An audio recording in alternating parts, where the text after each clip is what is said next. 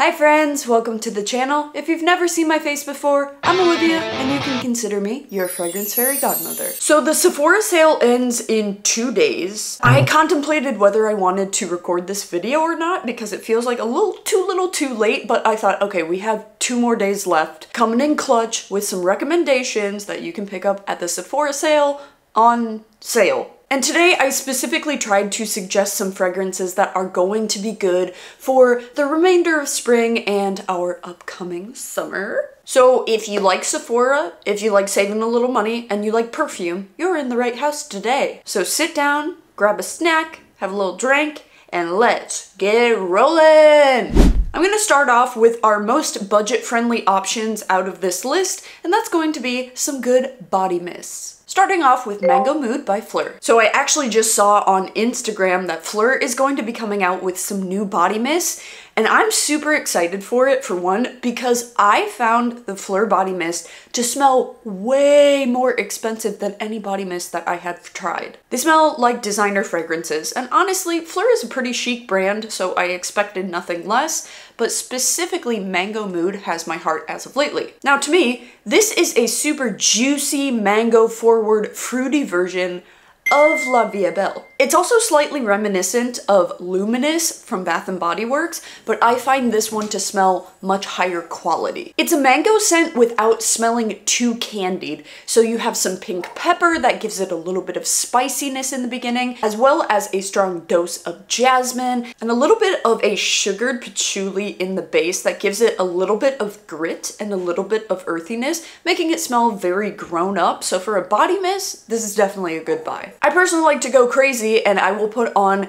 the Luminous lotion, I will put on La Vie Belle, and then I will top it with this during the day, and I smell so good. And next up on the list, of course, we cannot forget about Sol de Janeiro. And this is actually a recommendation from my brother, who just texted me the name of the fragrance yesterday, and then after several hours followed up with, yeah, I liked it a lot.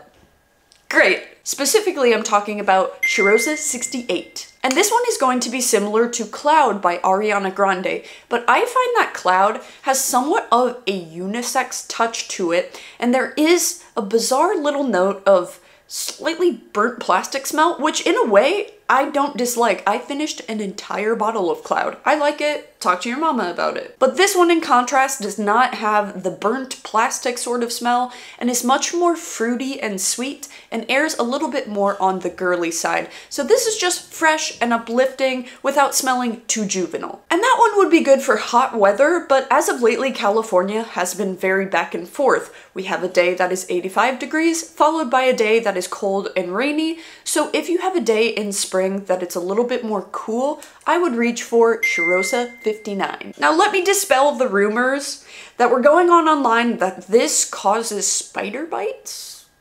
No. It seems like someone was just trying to stir up a little bit of drama, but I haven't had any sort of problems with this one. And this one is quite a bit different than a lot of the fragrances in their line because this one isn't overly sweet.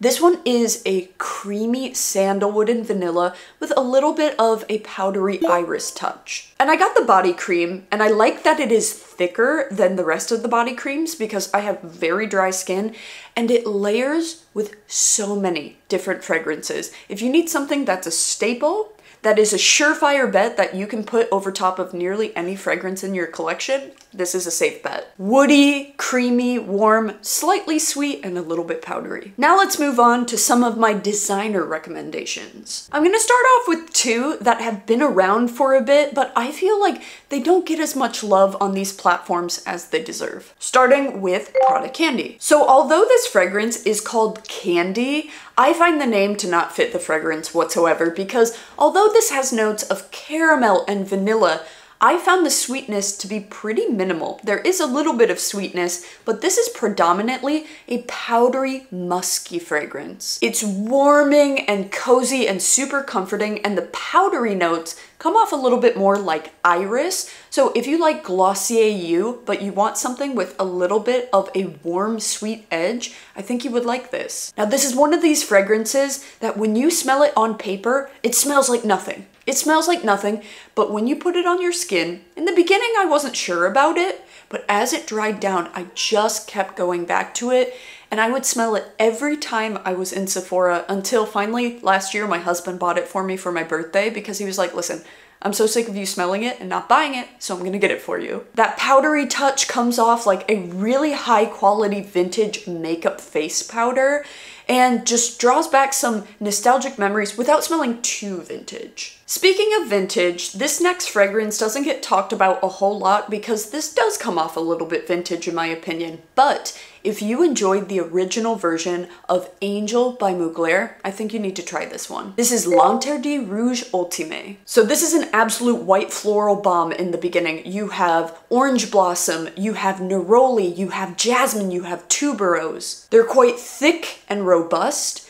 but then are softened with a little bit of cacao. And what I like about this one is they didn't really try to sweeten it up too much because you have tobacco, you have vetiver, you have patchouli. So this is a dense white floral with a little slight bit of a gourmand edge, but then a little bit of grittiness. So this is vintage with a little bit of an edge. I imagine an older woman who takes no shit. She takes no shit and she dresses fabulous every day and she smells immaculate, but she is not here to please anyone but herself. And the last designer fragrance that I've been loving on lately, which I didn't think I was gonna say because in the beginning I wasn't impressed, but then once it got onto my chemistry, I really started liking, is Burberry Goddess. This is undoubtedly a vanilla fragrance. You have vanilla absolute, and you have vanilla caviar, so we have 3 different kinds of vanilla coming to play in this. But this is a fresher take on a vanilla because you have a lavender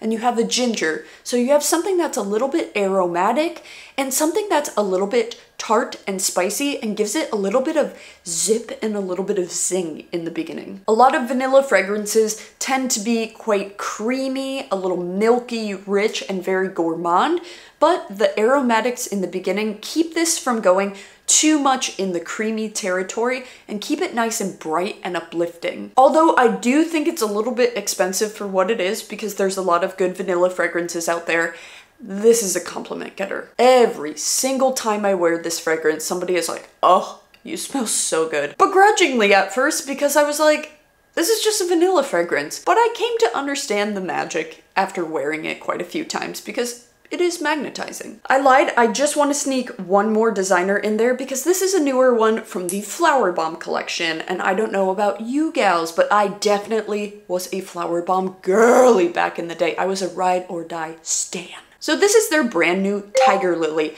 and I find this one to deviate the most out of all of the fragrances from the original. Now this one is definitely going to go more into the summer category because we have a coconut milk, we have a mango, which would layer very nicely with the aforementioned Fleur fragrance. I will say that this one is a little bit predictable. It is a tropical summertime fragrance, but I like that it's not overcomplicated.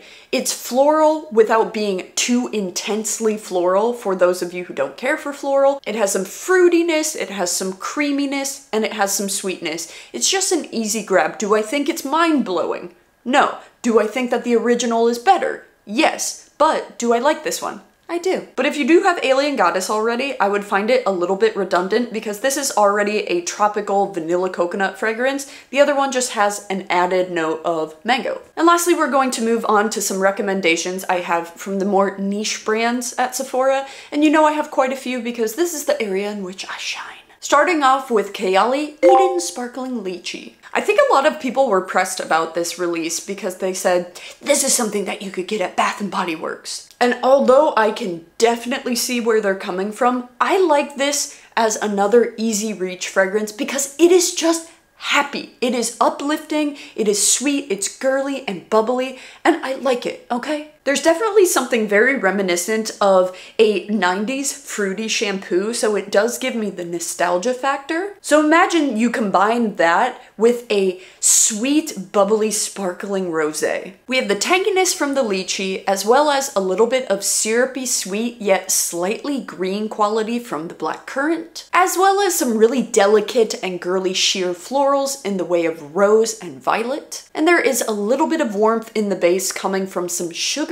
amber and a little bit of sandalwood. This is one of those fragrances that I throw on when I'm in a little bit of a poopy mood and I just want to turn my day around and I want something that just makes me feel a little bit lighter. But if you're more into the fresh and clean vibe, which I personally love to wear to work so that way I don't offend anyone when I'm doing their hair, I'm reaching for Salt Air by Skylar. How many times do I have to tell you guys about this before you try it? It is so good. This smells like a breezy day off of the ocean. It's a little bit cold outside and you are drying laundry on the line. It smells clean and fresh, but it also smells very watery and sheer and doesn't really have much sweetness for those of you who are not into the sweet vibe. It's got that effortlessly cool, clean girl aesthetic, kind of that bohemian girl that hangs by the beach that always looks perfect but doesn't really try to.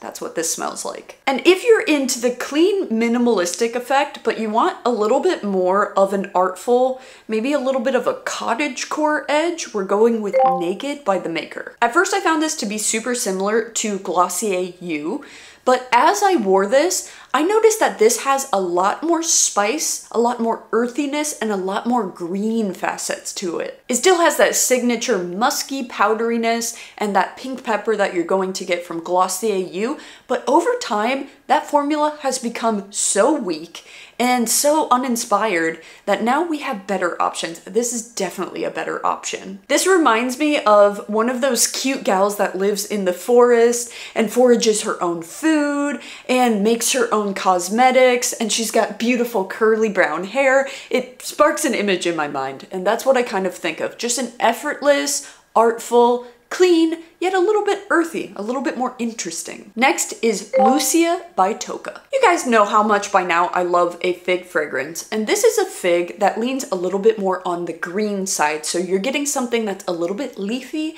and a little bit vegetal, very springtime, fresh and dewy. You can almost smell a salted sea breeze wafting in the background. There's a little bit of natural minimal sweetness, but not overpoweringly so. But then in the base, it dries down to have a bit more earthiness coming from some cedar wood and tobacco and vetiver.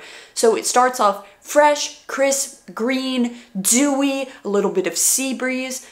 Then in comes a little bit of sweetness from that fig, the actual pulpy fig itself, and then dries down to have an earthy, woody, effortless sort of feel to it. And for my sweet citrus lovers, we're going with Sunflower Pop. This one will really wake you up in the morning because you have some super juicy tangy notes in the beginning. You have mandarin, you have bergamot, and you also have a zippy passion fruit. You also have the note of Bellini that's going to give it this effervescent, sparkling sort of feel. It's sweet and tangy, bubbly and fresh, but then dries down to have a nice bit of muskiness. And for my rose lovers, there is a new rose fragrance on the block that is so good, and that is Pear Jam by Net. This smells like a really, really high quality rose water that you would use on your face. Almost has a little bit of a vintage touch, but there is quite a bit of jammy sweetness coming from some pear,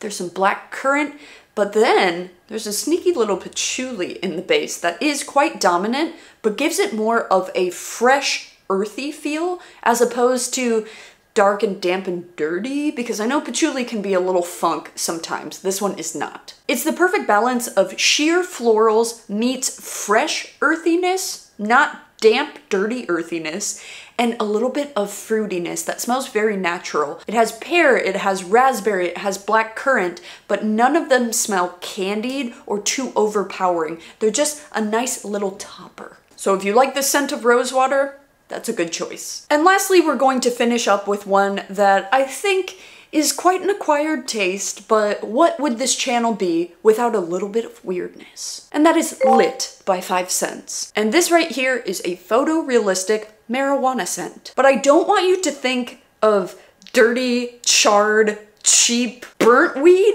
I want you to think of a fresh marijuana bud that smells very citrusy, super aromatic, very green, and a little bit punchy. It does dry down to have a little bit of smokiness in the background, but definitely not that noticeable for those of you who don't like a charred sort of feel. And there's this slight astringent-like quality that comes with a marijuana scent that really livens up the nose and is something very interesting to wear. Not a lot of people are reaching for marijuana fragrances, so you will definitely smell unique, but it will not make you smell like you just smoked a fat tube. Okay? Rather, that you work in a really luscious herb garden. But for those of you who are not really into green fragrances, this doesn't lean too far in the green territory because it has a really delicious note of a juicy, sweet blood orange. So there's a little bit of sweetness to balance. So I hope you guys don't mind that today is going to be a little bit of a quick video, but I just wanted to keep it lighthearted and fun and bring in some good energy for spring and summer. So